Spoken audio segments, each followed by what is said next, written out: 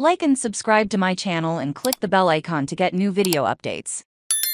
Scarlett Johansson calls ex-husband Ryan Reynolds a good guy. Scarlett Johansson called her ex-husband Ryan Reynolds a good guy in an interview with Gwyneth Paltrow. Read on to hear what the Black Widow actress had to say. Scarlett Johansson gives us all a recap. During one speaking recently on Gwyneth Paltrow's Scoop podcast, the host reminded listeners that Scarlett was once married to Ryan Reynolds in the mid-2000s, sharing, "We love a good Ryan Reynolds in our house." Scarlett and Ryan married from 2008 through married in 2011.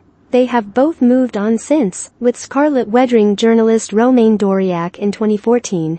The ex-boyfriends are parents to Rose, 8, before their split in 2017. Scarlett then married Colin Jost in 2020, and the two share 20-month-old son Cosmo 2 years ago. Colin praised his wife in his 2020 memoir, A Very Punchable Face, writing that she has a grace and a smile I've never seen in another human being. "I've met someone I love and feel more comfortable with than ever," the Saturday Night Live actor continued. "I feel more confident dedicating myself to what I am working on and standing by what I create, whether people like it or not." As for Ryan, he and Blake Lively have been together for over a decade together after tying the knot in 2012, and the couple, who just gave birth to their fourth child together in February, are also parents to James, 8, Inez, 6, and Betty, 3. In 2016, the Deadpool star reflected on the life he built with the Gossip Girl grad. While receiving his star on the Hollywood Walk of Fame, "I want to thank my wife, Blake, who is sitting right there,